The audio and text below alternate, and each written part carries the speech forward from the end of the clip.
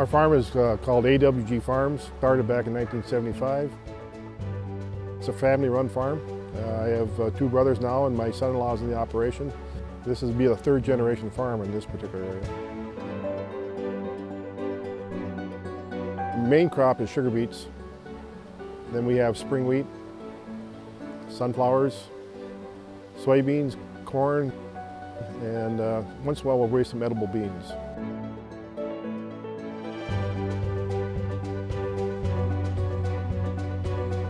Remote sensing is a way to look at our crops during the growing season, to be able to determine if we need to do any monitoring of disease and or fertility differences.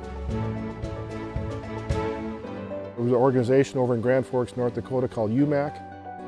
That organization put a camera on the space station called Isaac. Well, the biggest problem with satellite imagery is the fact that Landsat we get every 16 days. And on that 16th day in this region, if we have cloud cover, that image is virtually useless for us. So then we have to wait another 16 days. The biggest thing with Isaac, we would get much more often. When we wanted to get that particular image, Isaac gave it to us when we wanted it versus a more rotational type satellite. And they were able to get imagery to us with a couple bands of light, the more necessary ones that we needed, which is near infrared and red.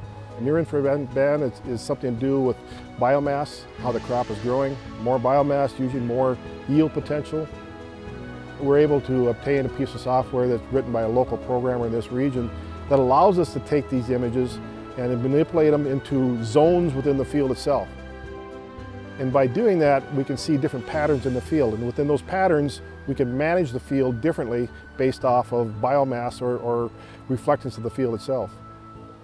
It's just a tool that we can use as a reference to be able to make better decisions. And by doing that, our farm is more profitable. And that to me is very important.